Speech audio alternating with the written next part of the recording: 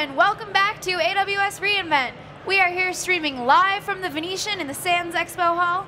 My name is Nikki. I'm a technical evangelist for AWS, and I'm joined by some of the members from the Amazon SageMaker and AWS Step Functions teams. Guys, why don't you introduce yourselves? Hi, my name is Andy Katz. I'm a product manager with Step Functions. Hi, my name is Tom Fallhaber. I'm the principal engineer for Amazon SageMaker. And I'm Kumar Venkateswar. I'm a principal product manager in the Amazon SageMaker team. So we've definitely mentioned some service names that you might not know. So guys, let us know, what is Amazon SageMaker and what is AWS Step Functions? Why don't you start with SageMaker? Sounds good. Amazon SageMaker is a managed machine learning platform that allows you to build, train, and deploy machine learning models. It's the easiest and fastest way to get up and running with machine learning, and we're super excited about the changes that we've announced today. And I'm with AWS Step Functions, which is a fully managed workflow service that allows you to build resilient, serverless workflows with less code to maintain and manage, as well as no servers to provision or manage. AWS Glue is a service that also allows you to run fully managed extract, transform, and load ETL jobs on AWS. So awesome. Briefly, before we talk about what's launched, I don't know what that noise was. What are some challenges that customers face when building machine learning models? So there's quite a few challenges, but among the challenges include the inability to debug and understand how to go back from what's deployed into production all the way back to the data that they trained with, to organize together multiple workflows, and to be able to really orchestrate the entire process of machine learning so that they can get it into production in a systematic way so that they can reproduce it. Making it more accessible to developers and businesses. Exactly, exactly. So what did you guys launch today? So one of the things you may have heard about today is we've added more service integrations to AWS Step Functions, including SageMaker and Glue, which now allows you to automate these machine learning workflows. And maybe the easiest way to understand it is, let's take a look at one. Yeah.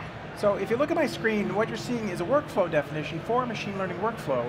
It's going to download data, run a training model on SageMaker, create a model, and then do batch transform inferences in that model. And I'll know at the end whether this job succeeded or failed, and if it failed, at what step.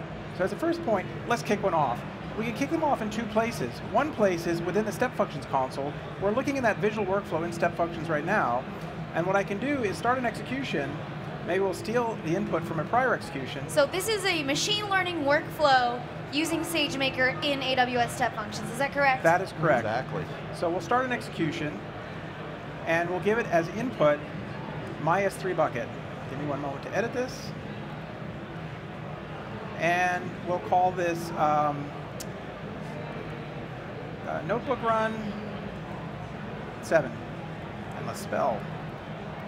I start the execution. What we'll see as that execution now is running, and in Step Functions, the first step is downloading. That state is blue. When it's complete, it will turn green, and we'll move on to the training step. So now you can basically watch data run through every step of the workflow. Exactly, and I can look down below and see step by step what Step Function is doing. And in this case, we actually entered the first state, we started an execution, and we've started a Lambda function that's doing that work. And I can also start these things from inside a Jupyter Notebook using the Boto 3 SDK. So an example of that is if I go to this notebook, I've got a series of functions that I've created, and one of which is I can start a workflow. And in this case, I'll start the workflow, and I'll give this one maybe workflow run number 8. And when I execute that in the notebook, same things happen. We've kicked off a workflow. And if I check the status of my workflow, I can see that this workflow is currently running. Cool. And I can also find out where my workflow is. So for example, I look at that first one I launched, number 7, I get that same list. It's currently training. If we go back to the console, and it's going to be training for a while. We'll see that it's training. And in fact, I can also see from the console how many workflows are running. I can see the ones I've run, whether they succeed or failed, and the 2 that are currently running. And I can do that either from the console or from my notebook. Now, while we're letting it train, Tom will show you one of the new features that was announced earlier this week as well. Oh yeah, I'd love to see another demo. Yeah, we got lots of features to show. I feel so lucky. I get 2 demos in one segment. So what Andy just showed you there was Step Functions integration that lets you run orchestration at scale. There are lots of other ways people want to collaborate and work with stuff. One of the most common things we've found is for notebooks, people want to share their code in their notebook and they want to preserve it. So I want to show you a new feature of SageMaker, which is Git integration with the notebook. Now first let me show you how this works. Everyone wants to be able to work with a Git repo. I'm just going to show you how this is on the console, and then we'll jump to one that I already have set up. But here, I want to be able to connect to a Git repository. You see we have Git repositories on the console right now. I can connect to one. I've got one called Workshop. This is meaning I'm connected to a Git repository for a workshop. It's actually a workshop that we gave a couple of months ago on SageMaker, and all that data was in Git, so I can just start my notebook with that. It will be pushing back to that. So you no longer have to start up a Jupyter notebook and clone the repo.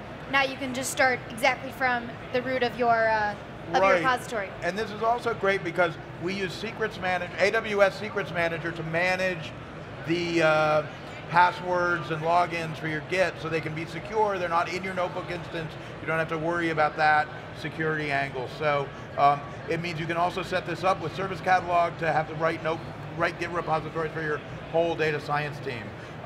So we can start a notebook with that. I'm actually just going to jump in here to one that I've already started. You see, I started it with the same one. You can see my Git repo is cloned onto my instance as soon as I start. I can look at this. Now, the other thing we've been doing is we've been collaborating closely with the Jupyter open source community to enable new stuff in Jupyter. We believe Jupyter and the open source platform that Jupyter represents is the future of data science, and we want to be contributing and participating in that. I'm going to show you the Git plugin here today. First, let me change something so the Git gets interesting. I'm just going to change this to have my own execution role rather than the one that the notebook was started with. So I'm going to use that role there. Maybe that's interesting, maybe it's not. And now I want to look at the Git plugin. Now we've contributed this to open source. You can use this on SageMaker, but you can also use it in your own Jupyter installation. I should also point out that we're now running Jupyter Lab, the very latest version of Jupyter. That's sort of the new standard for how to work with Jupyter. You'll see it has a nice tabbed interface and some other stuff. Yeah, it's really nice. I recommend you check it out. People who want to stay with Jupyter Classic can still do that. But let's look at the Git history. Oops, where is Git on my thing? Oh, so you can also check it back into the repo if you've made changes. So now we can see that it's changed. I actually don't have write permission on this particular repo, so we can't check it in. But we have a whole thing here. I can look at the history of this repo, and I can work with Git. This plugin is being extended by Amazon and by the open source community, and so it gets just better and better. It's really cool. So the other thing we find people have to do, and Kumar referenced this earlier when he was talking, is people want to understand the history of what they've done. So I'm going to talk about a new feature that we call SageMaker Search that lets you tie together executions. So you can figure out which model was successful, or which data set that trained that model was successful. One of the problems we have in ML is that we run lots and lots of training, and things get better and worse, and we try different things, and they were working, or maybe we get new data, and the accuracy of a model is higher or lower, and I want to be able to look at that over time. So let me show an example of how that works here. We have a notebook that runs, this notebook is running just a really simple example using the very common MNIST written digit data set. That's not really important, this is just for showing. And it shows that we will run a classifier to try and figure out one of the digits. So I'm going to just run through this data set and run 3 different training models, changing one of the hyperparameters. In this case, the hyperparameter I'm changing right here is the mini batch size. I'm going to run 3 different trainings with 3 different mini batch sizes. We pre-ran the training so we can... and of course you could also use automatic model tuning if you really wanted to sweep through an entire entire set or a range. And this search feature works well with automatic training, automatic model training as well. So automatic model tuning as well. So so we have this, and I have these 3 jobs I've trained. Now I'm really interested in like what was different about them and what happened. So now I can set up a search to search for those 3 jobs. And you see here, I have search params. So I'm setting this is basically a query for my previous training jobs. I tagged each of those training jobs because SageMaker supports tags on all our entities. Right. And so I can set tags on my entities that let me search for them later. I can also search for other properties, as we'll see in a minute. But I have a special tag for this set of training jobs that I defined. We sort of slid over that. And I only want to look at completed training jobs. I don't want to see any in progress. So that second arm of the query is there. and then I'm sorting. I want to sort by what the objective loss was. I can see which training job was the best in terms of objective loss and which one wasn't. So let's do this search, and we run the search. I can actually rerun all these things. You got a question here. Let's see, from Not a Feline. Is there a plan to have Julia available in Jupyter? That's something we're discussing. We love feedback on interest in new languages and platforms that we can support on our Jupyter interface, so please keep that feedback coming. We haven't gotten a ton of interest in Julia yet, but it's something our antennas have been up for because I, for one, am a huge Julia fan, so I would love to see it. Now we did the query and it returned 4 training jobs, and now we can render a pandas data frame with those results in it. We see that we had, it picked up my one from when we ran it a minute ago, sorry about that. But we see that luckily it got the same results. And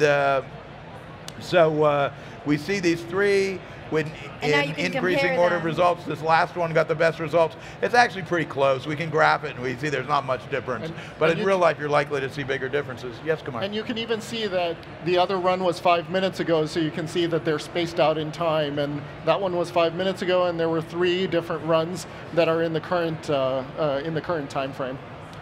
Now, another problem that comes up for people is being able to understand, I've deployed an endpoint to production and I'm running it into production and maybe it's doing surprisingly well or surprisingly poorly. And I'm like, what's going on? What happened? Where was the training that corresponds to that endpoint in production? So let's now scoot down here. I've deployed one here, and now we can trace the lineage. So by describing the endpoint and then the endpoint configuration and so on, I can get a picture and know where the actual model I trained was.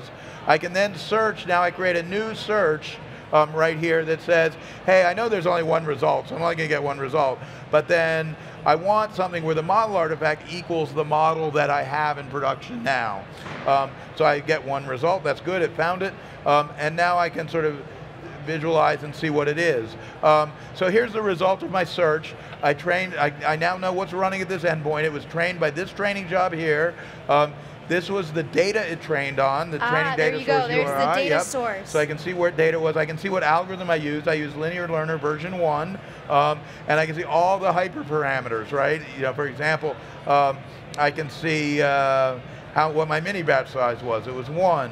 What kind of predictor I wanted, and all these other things.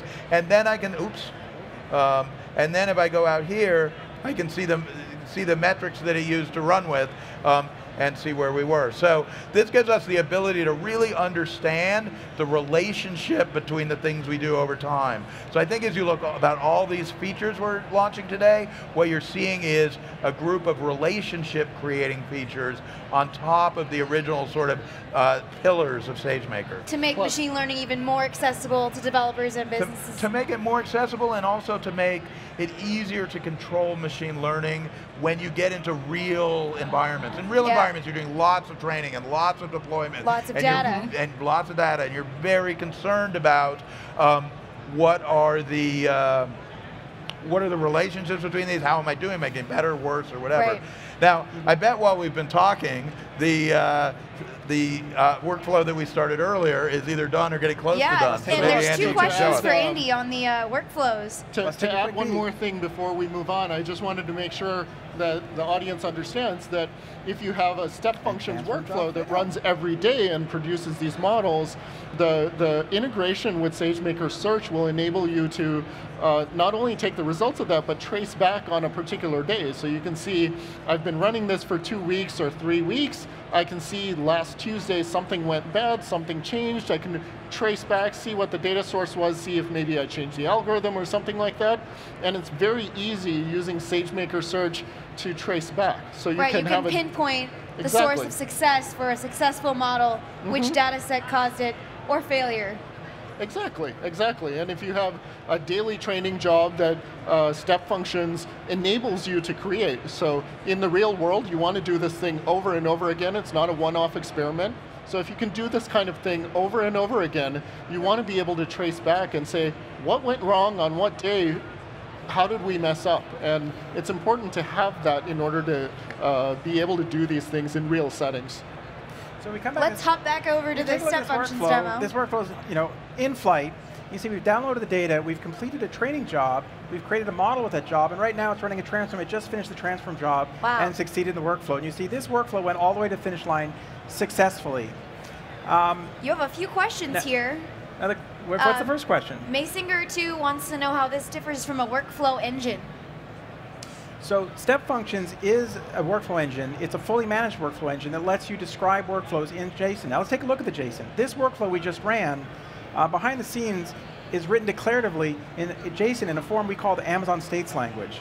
And every state does something. In this case, a lot of times they do tasks. The first task we did in downloading the data, we did with a Lambda function. Right. AWS Lambda is a service for those who aren't familiar with it. If there are folks who haven't heard of it, lets you run code without managing servers and underlying compute. My favorite thing. Upload code, it just runs. So in this case, we have a task state, and we give it the resource, which is the Lambda ARN. It runs that Lambda function, and when it's done, it moves on to the next step, which is create a model, in this case, a training job.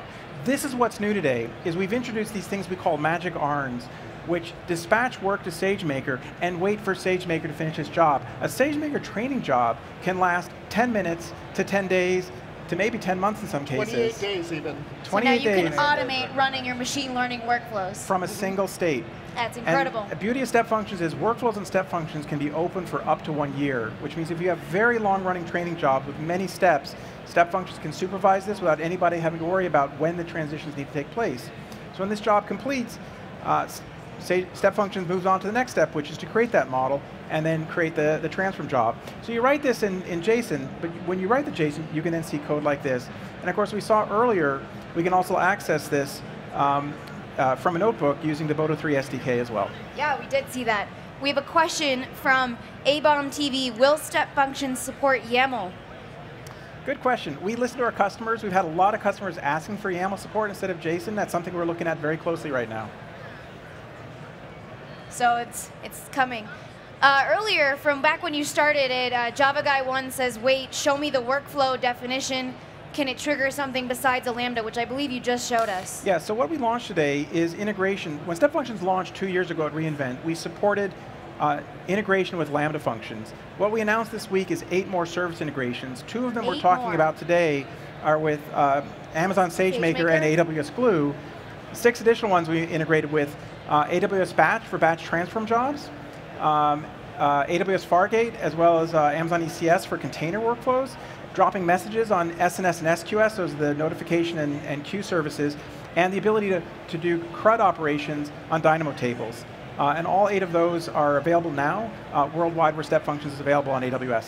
And you have a customer that's doing something with a human in the loop as part of the approval workflow, correct? Yeah. So earlier this week, Cox Automotive talked to us about their collaborative effort between their data scientists, which they call decision scientists, and their software engineering team. And they're actually able to use step functions to create a human-in-the-loop approval process where the data scientists could review and approve a SageMaker model before it was deployed into software production pipelines. That was API 325. If you want to look it up online, you can find it and see Jeremy Irwin from Cox Automotive talking about that architecture. That is super We have cool. one last question here. David R7777, do you need to write JSON or can you drag and drop Lambda functions together? So I'm glad you asked. So today, the primary way is to write in JSON, but we are working with a new feature on the way that's currently in developer preview called Cloud Developer Kit. It's available on GitHub. It's being developed in open source, the CDK. I love the CDK. And we're working with the CDK to create a library that will let you compose your workflows in the language of your choosing and have it deployed through CloudFormation to step functions.